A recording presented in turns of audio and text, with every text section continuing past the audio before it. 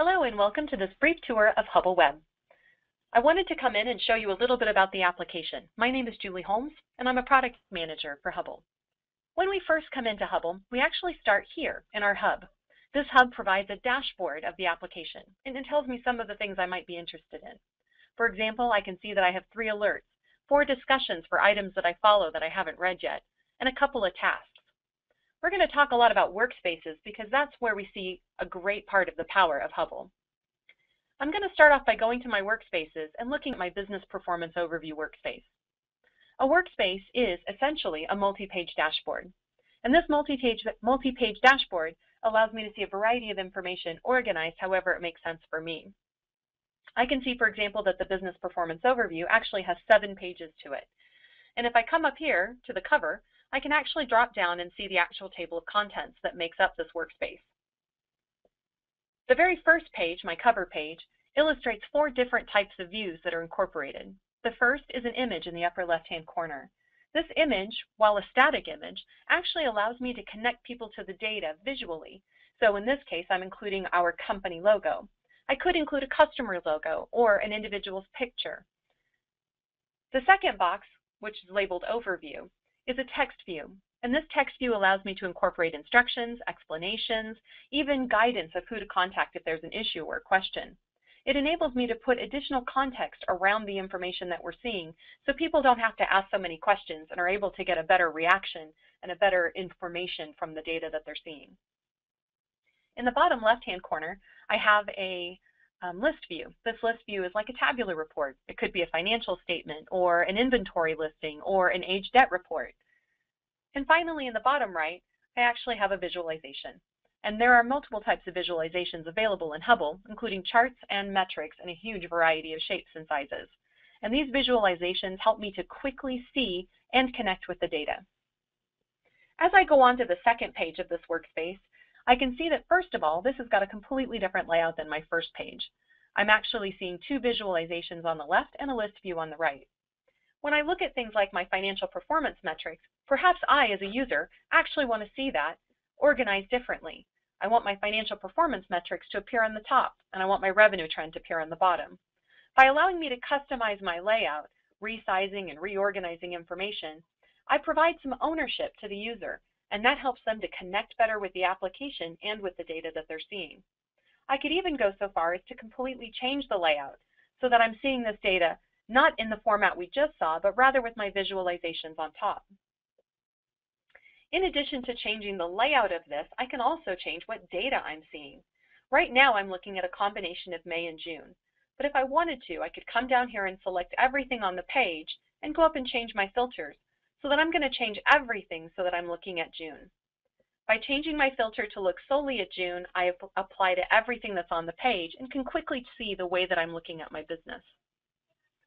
As we move on to the third page of this workspace, I'm able to again see that there's a variety of visualizations. Here we're using some metrics on top that are silhouettes that allow me to recognize and quickly identify my different regions. I'm showing not only their actual performance, but also their goals and their variance percent. In the bottom left-hand corner, I'm looking at an income statement. But when I look at things on a dashboard or any type of presentation, I need to have 100% confidence in the data that I'm seeing. Consequently, it's important that I'm able to do things like drill down.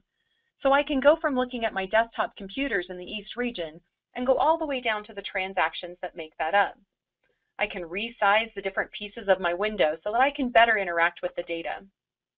I can even change this to go and look at sound systems instead of desktop computers. And once I'm in here, I can go even farther than the journal entries and go down to the document. Of course, it's all up to me where I drill down to. I can drill up or down from detail to summary or from summary to detail or from one related report to another unrelated report.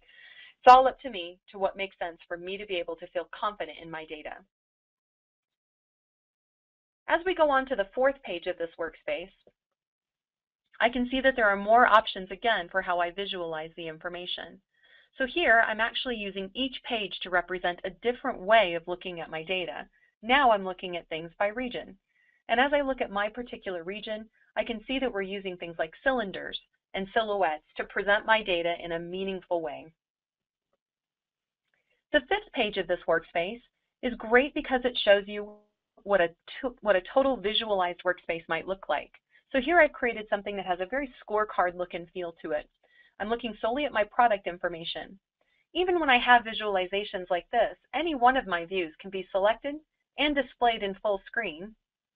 And not only can I display them in full screen to better see the contents, I can also interact with the charts, turning off, for example, outlying items so that I can better see the details underneath. In addition to the data itself that we're looking at, I also might want to understand more about what's happening in the business around that data. Using my product mix revenue analysis as an example, I can come over and look at the discussion surrounding that item. I can see, for example, that there's been a conversation here about how one business unit has been able to spread out their revenue and ease the spikes in their product mix. There's now dialogue happening about the data. So I'm connecting the intelligence of the people in my organization with the actual information that's coming from my systems. And that's providing me with significant competitive advantage.